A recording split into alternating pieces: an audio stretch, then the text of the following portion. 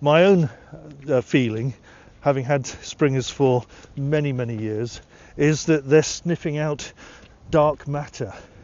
They are the ultimate arbiters of trying to find out where the dark matter that makes up the universe is. They know it's lost, and they are part of the grand scheme, the universe's scheme, to try and identify where the dark matter is. They know that it's probably in a culvert somewhere. They know that it's probably down in a ditch. You see, there you are. Freddie's just looking at me thinking, I might be able to smell something down here. I'm just not quite sure. But there we go. Off he goes. He says it's a bit of a false trail there, so I'm going to move down a bit further and see what's going on down here. I will eventually find dark matter and fulfill my destiny as a Springer Spaniel.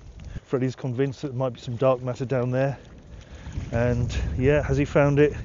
No, it's somewhere around here possibly. I think I can smell it. Who knows? Yeah, give it a good working over.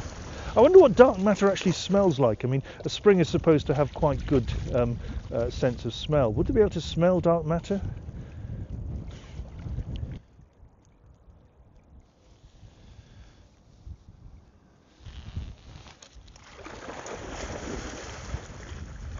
So we launch very expensive rockets into space with very expensive satellites full of billions of pounds or dollars worth of sensors, looking for dark matter that physicists seem to have lost.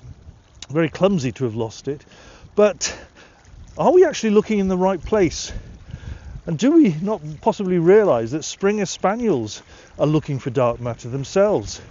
It's just that they haven't quite yet developed the evolutionary ability to communicate that with us.